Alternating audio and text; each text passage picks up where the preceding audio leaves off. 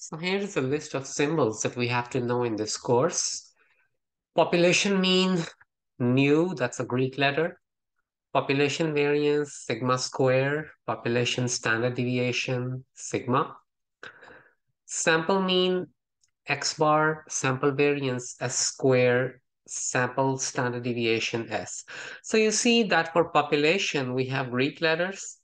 And for samples, we have the English letters. And that's one memory aid. And this is a list you have to know. And there's one more, and that is summation, and that's the uppercase sigma. Mode. Now, mode of a data is the most frequently occurring value in the data.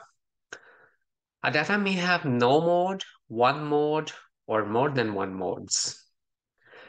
If all data values are different from each other, then there is no mode. The mode of this list 3666779 is 6 because 6 occurs most frequently. It occurs 3 times, even though 7 occurs more than once. But just because something occurs more than once doesn't make it a mode.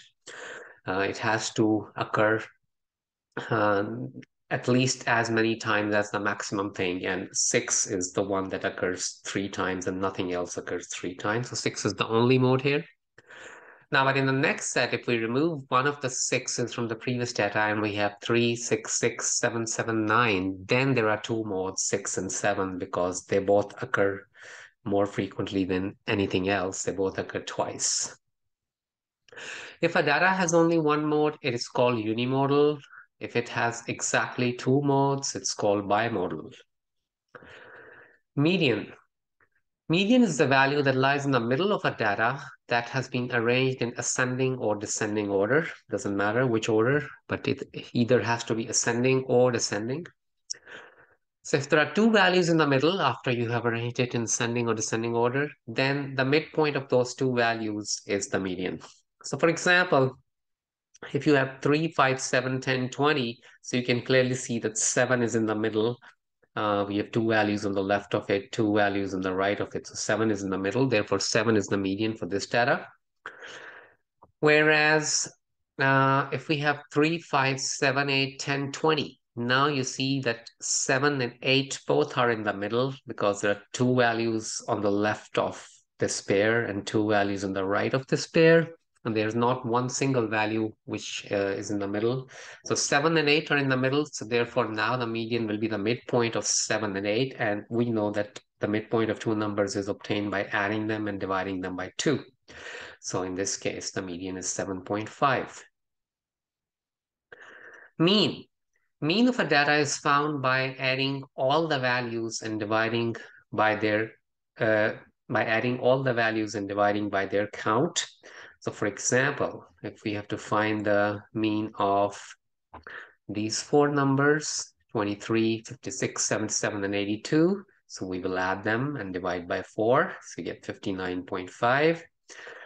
And in general, the mean, median, and mode of a data do not have to be the same.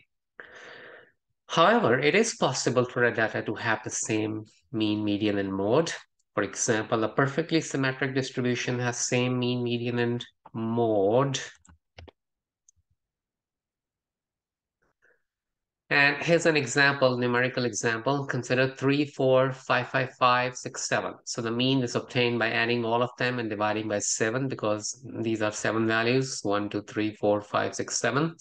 And we get, so when you add them, you get 7, 12, 17, 22, 20, 35. 35 divided by 7 is 5. So the mean is 5. And we can see that the median is also 5 because this 5 is the central value.